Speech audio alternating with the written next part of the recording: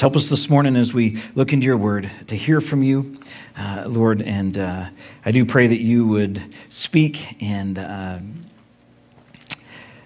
just use the work that you've been doing in my life over the last couple of weeks and use it for your glory today. In your name, amen.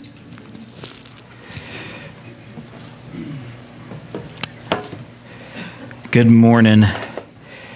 My name is Shane Freese, and I do pastor out at Liberty Lake Church. I've known Steve Jarman, and we've known the Jarmans, I don't know what it is, 11, 12 years. I remember when some of the kids were tiny. Even the big kids were tiny. I looked down at them, not up to them now. So anyway, what a great time, and it is a privilege to be here with you guys. Hopefully I don't startle you with my sermon this week, but I was in the series on Mark. We're finishing up Mark, and I had a week where I was trying to prepare my sermon, which was following in the path of our series, and my life just kind of hit a really rough patch, and I want to share that with you this morning, and hopefully it'll be meaningful to you as it was for our church. And so on Monday morning, my typical work is do office stuff, have meetings, and kind of catch up from the week and just recalibrate. And Monday evening, as I was sitting at home, I received a text. This was about 3 weeks ago.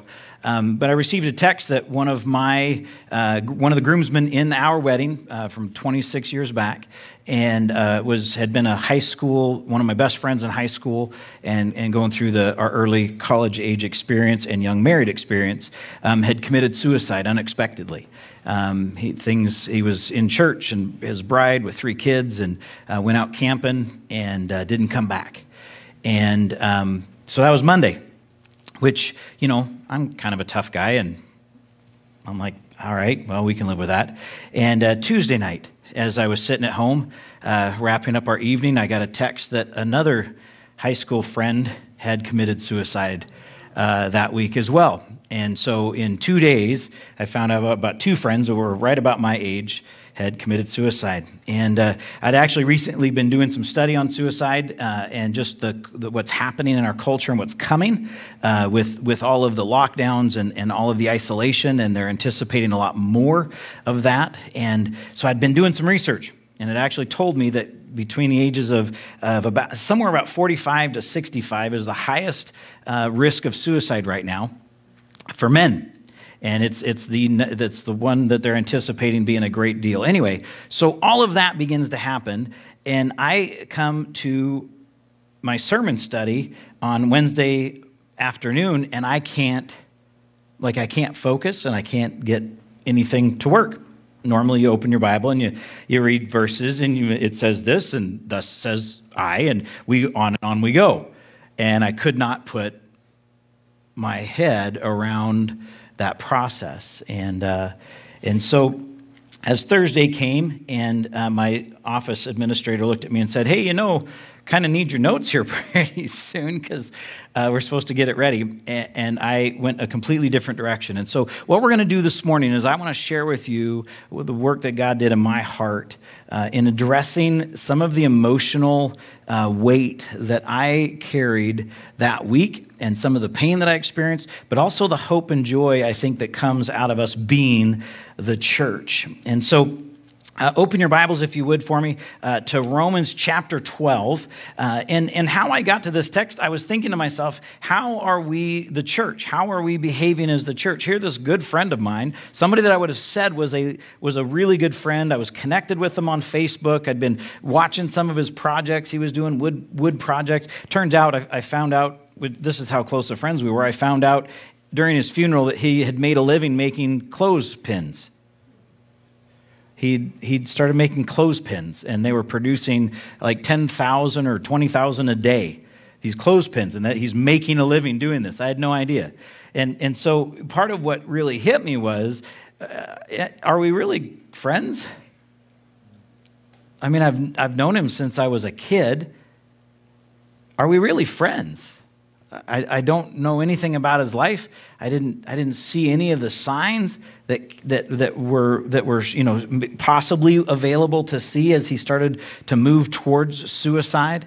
And so in dealing with my own guilt and some of my own frustration, the verse that popped into my head was that we should, rejoice with those who rejoice and weep with those who weep. And so I went and opened up Romans 12, and as I was reading that passage, I read more of the context, and I believe God really challenged me in what it means to be the church in this particular situation. So follow along with me in Romans chapter 12, starting in verse 9.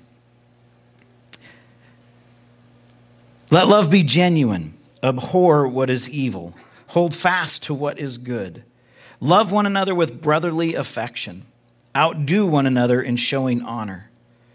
Do not be slothful in zeal, but be fervent in spirit. Serve the Lord. Rejoice in hope. Be patient in tribulation. Be constant in prayer. Contribute to the needs of the saints and seek to show hospitality. Bless those who persecute you. Bless and do not curse them. Rejoice with those who rejoice, and weep with those who weep. Live in harmony with one another. Do not be haughty, but associate with the lowly. Never be wise in your own sight. Repay no one evil for evil, but give thought to do what is honorable in the sight of all. If possible, so far as it depends on you, live peaceably with all. Beloved, never avenge yourself, but leave it to the wrath of God. For it is written, vengeance is mine, I will repay, says the Lord. To the contrary, if your enemy is hungry, feed him. If he is thirsty, give him something to drink. For by doing so, you will heap burning coals on his head. Do not be overcome by evil, but overcome evil with good. As I looked at that passage, obviously you can see some of the challenges that we have in there. And as I was wrestling just with trying to figure out what it means for me to be the church, was I a good friend to my friend? Were we really friends? Could I claim that? And so I started asking the question, does our church look any different? I mean, are we Facebook friends in church? Like, think about what that looks like for your own family here. Are you Facebook friends? You kind of know what's going on. You like some of the stuff that they're doing, but you really don't have to get involved in the mess. You really don't have to be close enough to deal with their junk. Oh, wait, you guys don't have any junk. I forgot. You guys have Pastor Steve. I got this all wrong. I thought I was at my church for just a moment. The challenge that I had in my heart was, man, as I'm thinking about what it means to be friends with Kevin, I didn't see any of the signs because I wasn't close enough to him. And now, listen, I'm not dealing with guilt on this. I'm not struggling in my own heart anymore, partly because I realized that God's given me family to care for at Liberty Lake Church. And I have to be engaged in that relationship with people there, and that's my heart. But do you know, as a pastor, it's kind of hard to do that sometimes? There's this tendency for pastors to hide away, to isolate themselves from people. I think because there's this idea that we're supposed to look like we have all of our lives together and that we don't have problems and our children are perfect. I mean, look at their perfect kids today. I'm so proud of you guys sitting in here listening to me. I got to tell you, my boys don't do that anymore. Well, they're adults and they don't actually come to our church, but they don't do that. So it's an amazing thing, though, when you think about how close we are. How much time do we spend invested in our relationship with each other? And so when you first see this text and you read verse 9, the very first thing we have is let love be genuine.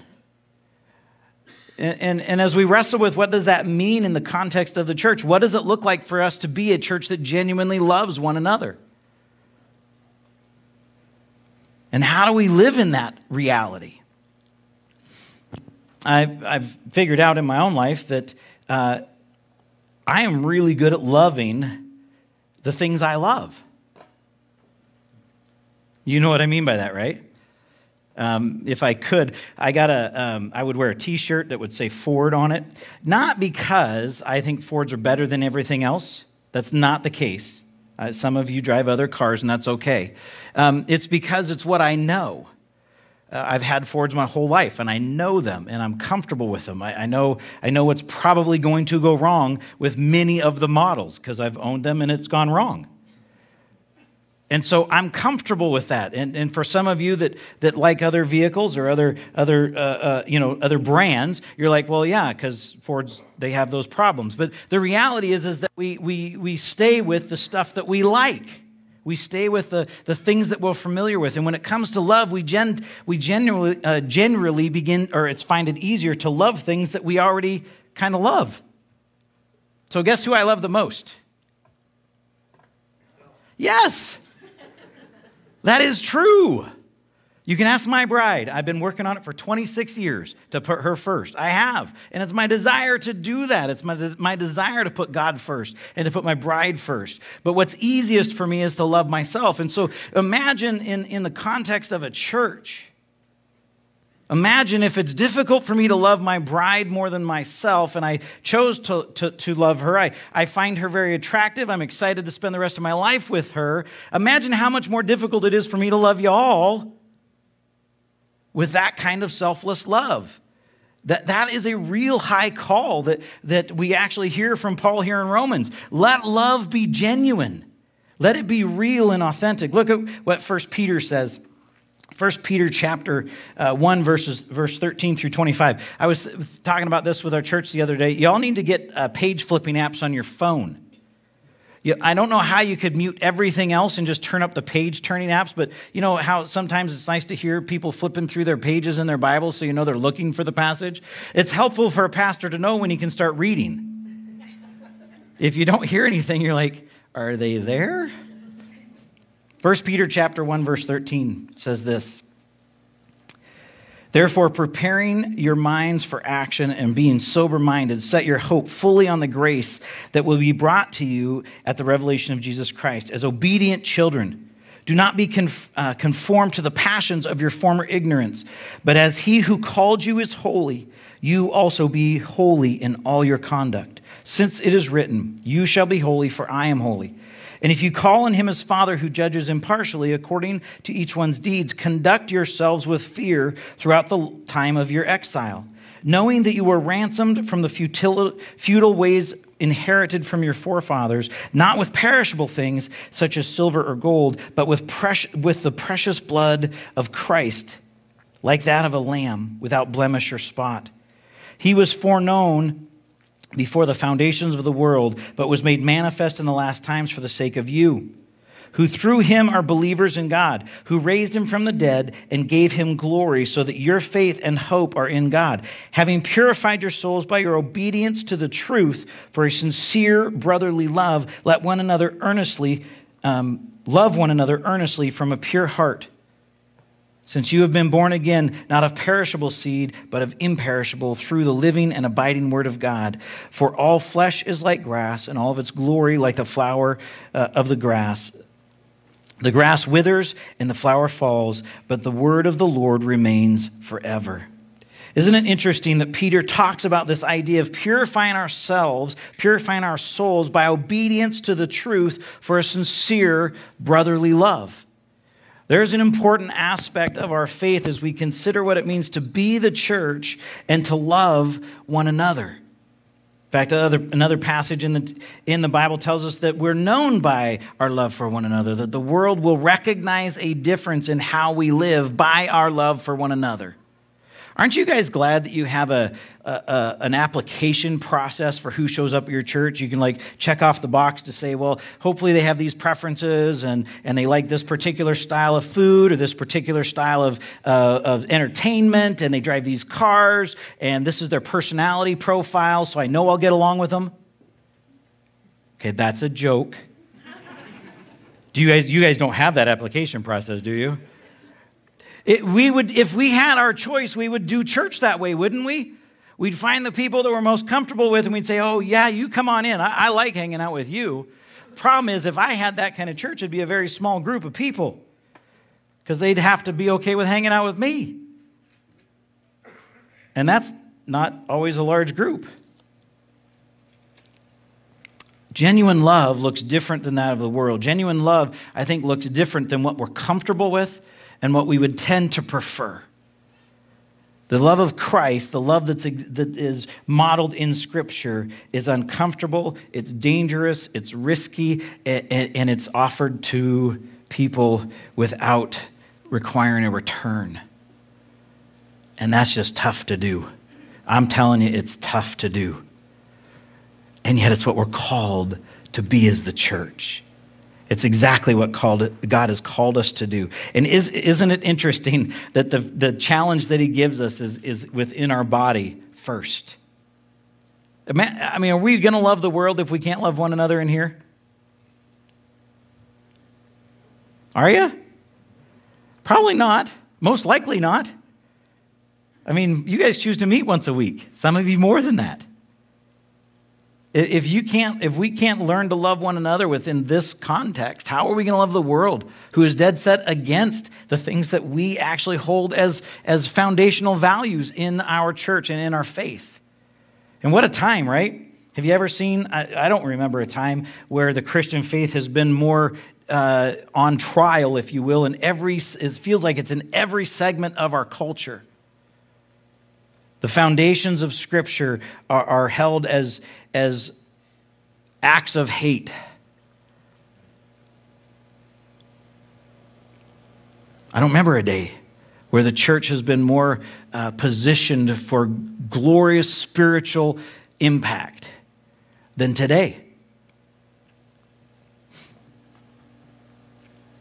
The second piece that he says, I love how Paul does this. Isn't Paul just gracious in his words? He starts off and he says, let love be genuine. Then what does he say? Abhor evil. Hate the things that are evil. He's just so gentle in his delivery of things. When you think about evil, though, when you think about hating what is evil, I love this, that if you actually go in and do a word study, you'll find other texts that pick this up. In Amos chapter 5, verses 14 and 15 says this.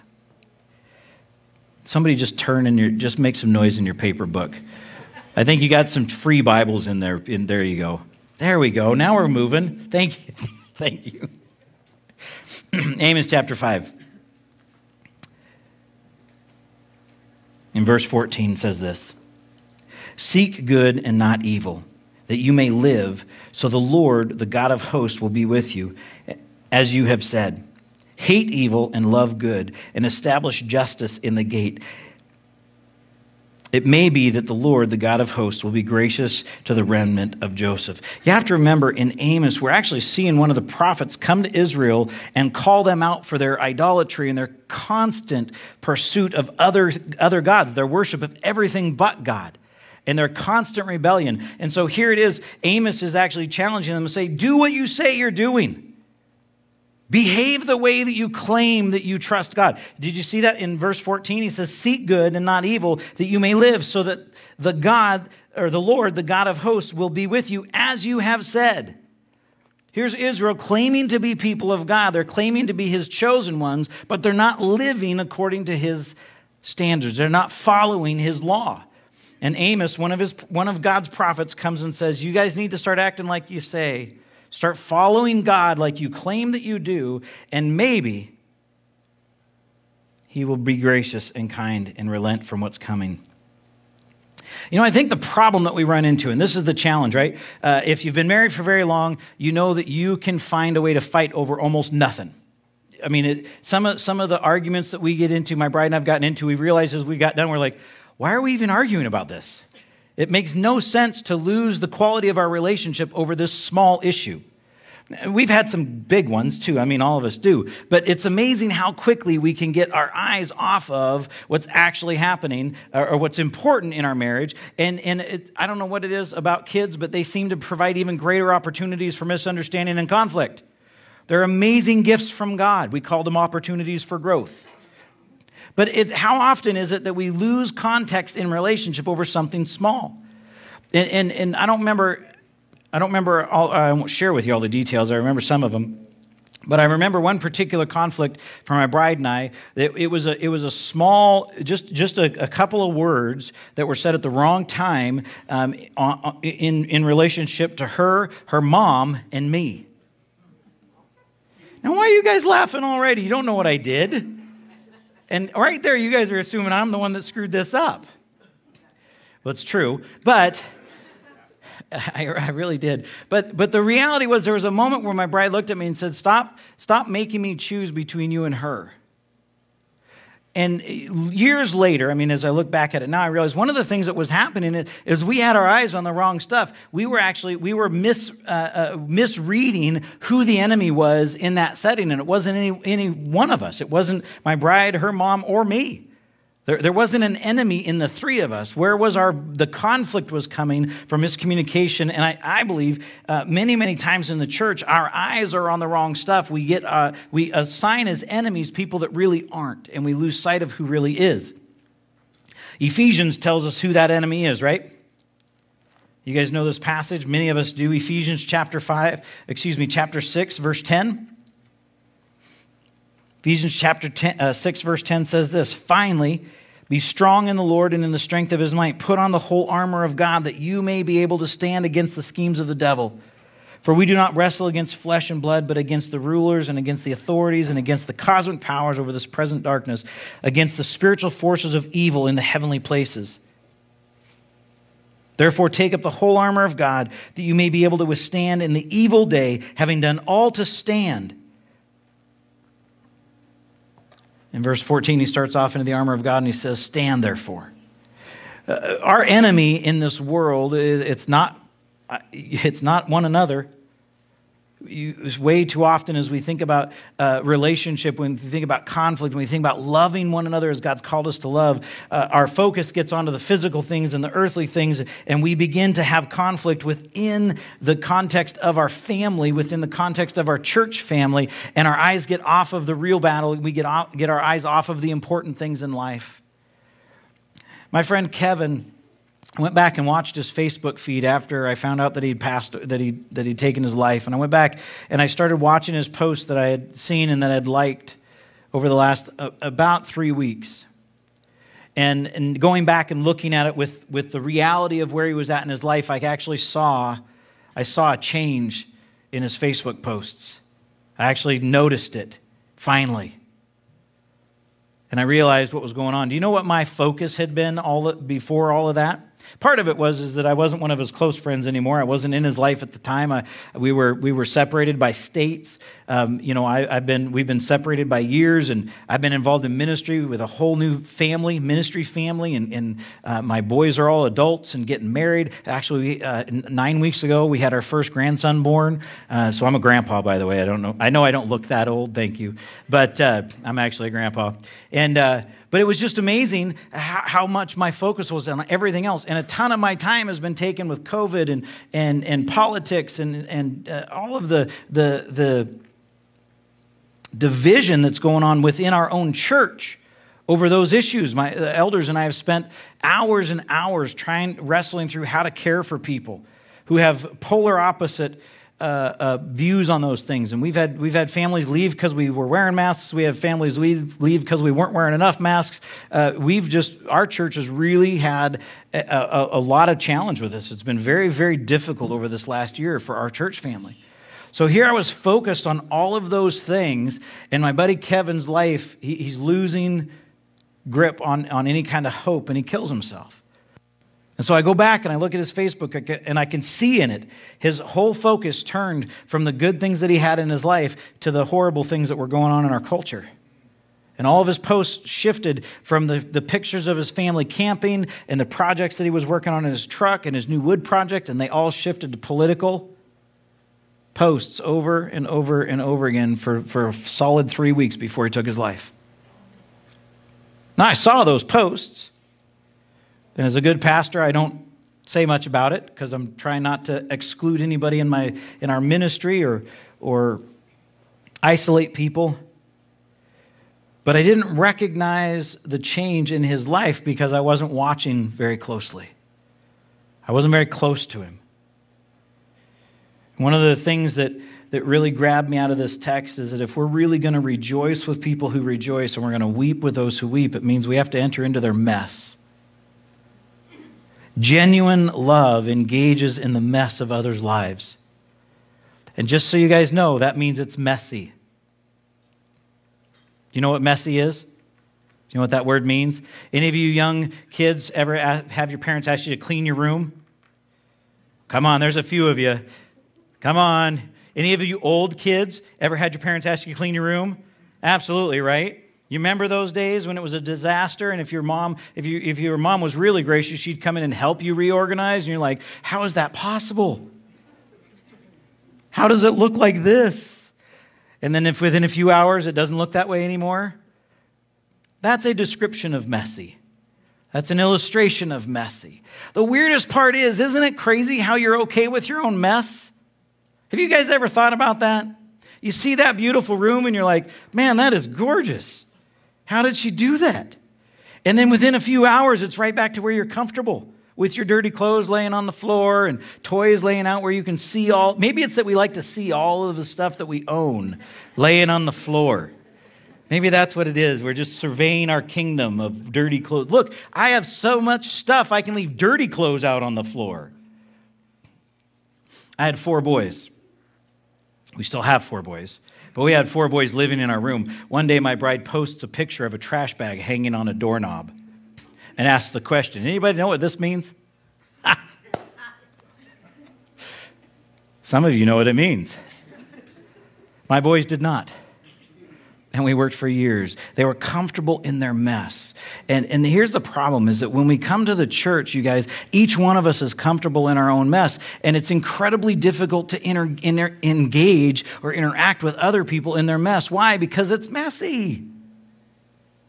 But genuine love, Christ's love, engaged people in their mess. You see that all throughout the New Testament. In fact, he was accused of being a friend to sinners and prostitutes and tax collectors. That was one of his accusations. Because the religious people of the day were too good to engage in the mess of the people. As we think about this text, there's so much more in here that we will not get to today. It's amazing to me how Paul is challenging his brothers and sisters not to curse one another, to leave vengeance for the Lord, never repay evil for evil. And we have this whole context of, justifying our anger and making things right. And yet in the church, we're to look different than this. In the church, we are to be an example, a different role model. In fact, when we think about the church, it's not a building or a location. We are called to be the church. Wherever you are, you're still the church. You really can't come to church. You can gather with the church, but this building is not church. It's you and me together. We are the church. We're the body of Christ. And so when we engage with one another, when we love one another, when we actually invest in the mess of one another, the Word of God is true, and lives change, and that reality begins to affect others. And I realized as I was wrestling through, in fact, the craziest part about that whole week is that after Tuesday, when I found out that the 2 of my friends had died, we did the memorial service on Wednesday for my buddy Kevin online, which was just the weirdest thing ever. And then I got a phone call from a pastor friend of mine who said, hey, do you remember so-and-so? You met him a couple years ago, he was led to the Lord, and we got to celebrate and met with him for a few weeks in his new faith. He just committed suicide on Friday that same week. And so that was the process of leading up to this sermon on this particular Sunday about 3 weeks ago. And the reality of how messy life is, how important the need of the church is to be actively engaged in genuinely loving one another and loving the world that's around us, abhorring what is evil, and being the church in everything that we do was so profoundly hammered into my heart. I was really wrestling with even how I drive. Do I drive like a Christian? You are correct. I do not drive like a Christian. Thank you. One of the young men in here who's obviously seen me on the road. Have you guys ever thought about that? Would people be able to tell by the way I drive that I'm a believer? And I don't mean going 5 miles an hour below the speed limit. I'm a Christian. I do 5 over. I have an entirely legalistic way in which that's okay, right? With the law, if the police officers allow you to do it, they're the enforcers of the law, clearly, it's okay. Now, for you teenagers, that's not true. Talk to your parents. But the reality is that if I actually evaluate my life, how I'm living every day, it's very difficult for me to say that I'm being the church in everything that I do. Now, when we talk about being in a close relationship with others, you guys, here's the reality. I really can only invest in a few lives. And I'm the pastor of our church, and there's people that would like me to be invested in their life, in every one of their lives. That's impossible. The best I can do is have a very, very superficial relationship with a whole bunch of people. That's just the reality of a relationship. You can't have deep, meaningful relationship with a lot of people. But if each one of us in the church commits to being engaged in 2 or 3 people's lives, we can suddenly have deep and meaningful relationships happening across the church. In fact, if we were to do that, I believe that we would be full up. We would be overflowing and actually begin to affect the neighborhoods and the people around us and how we love and how we care and how we genuinely address our faith in day-to-day living. I don't know if you've experienced great pain in your life. I don't know if you've experienced the realities of somebody committing suicide or taking their life or that kind of isolation. My hope is that you don't. But the reality is that most of you at some point in your life probably will, according to the statistics that we're seeing. The reality is that the enemy is going to continue to deceive, and he's going to continue to grow in his effectiveness in deceiving the lost. Just as we close, I want to leave you with Jesus' commandment to his disciples in John chapter 13. John chapter 13, verse 31. When he had gone out, Jesus said, "Now is the Son of Man glorified, and God is glorified in him. If God is glorified in him, God will also glorify him in himself, and glorify him at once. Little children, yet a little while I am with you. You will seek me, and just as I said to the Jews, so now I also say to you, where I am going, you cannot come. A new commandment I give to you, that you love one another. Just as I have loved you, you also are to love one another. By this, all people will know that you are my disciples, if you love one another." The challenge that I experienced in that 1 week period as God was wrestling with my heart was, Shane, are you being the church, or are you just being a pastor of a church? Are you just fulfilling a role and therefore engaging in a few people's lives just so that you can fulfill the role? Or are you genuinely loving people as I've called you to love them? Are you genuinely going to be the church? Not on Sunday. We all know this is easy, right? Come on, this is easy. Y'all know how you're supposed to behave. We all know what we're supposed to do on Sunday mornings. Everybody's respectful, and we all come in and say, praise the Lord, Jesus is good. Oh, I'm struggling in this one area, but things are great. But I mean Monday, Tuesday through Saturday, when life's tired and your job stinks and your kids are wonderful,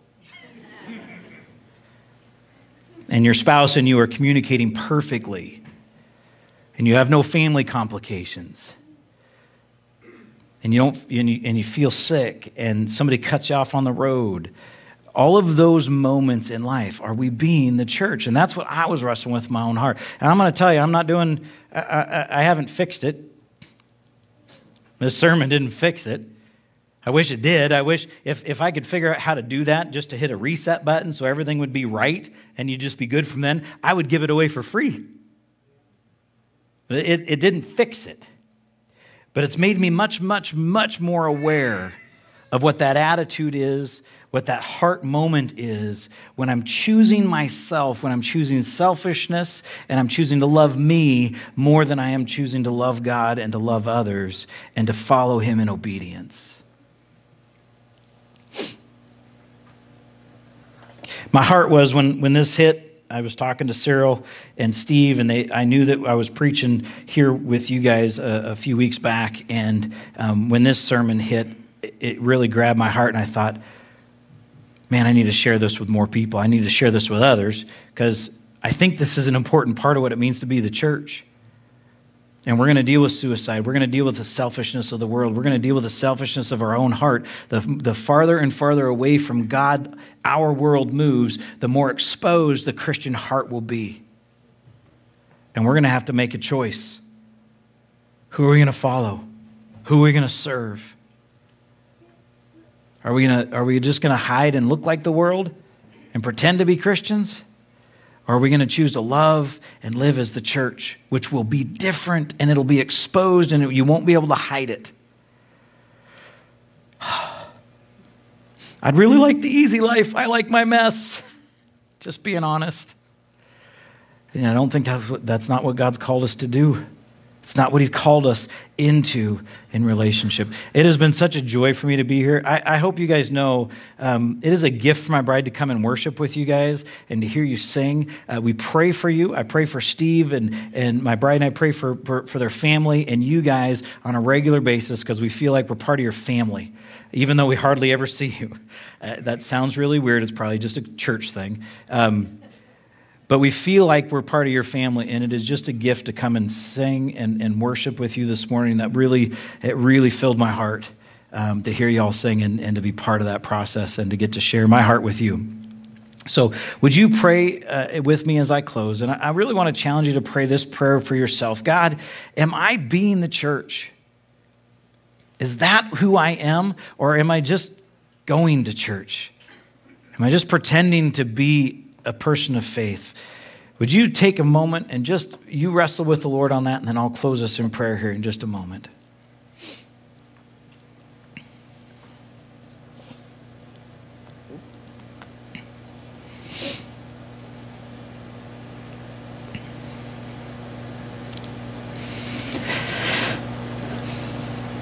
Heavenly Father, I am convinced that you have done so much more than what we could ever think, hope, or imagine.